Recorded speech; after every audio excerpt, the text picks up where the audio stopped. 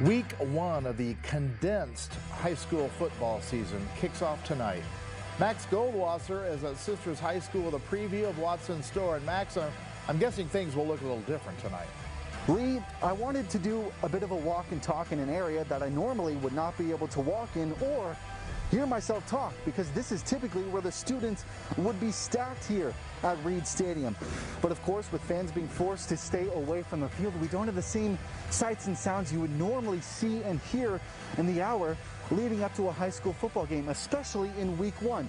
No students, no parents, even the band is not allowed to be here at the stadium. But enough about what we don't have.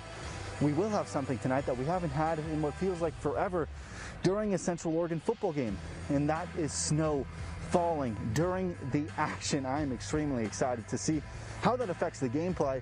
And even though you won't be able to be here in person for it, I will have highlights for you in the season premiere of the Big Playback tonight at 11 o'clock on NBC. Highlights from this game here in Sisters, as well as Culver taking on Sandy Am, and the Madras White Buffaloes going head-to-head against the Malala Indians. Again, all that action is coming your way tonight at 11 o'clock on NBC.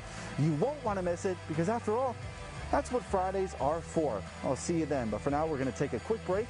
We'll be right back.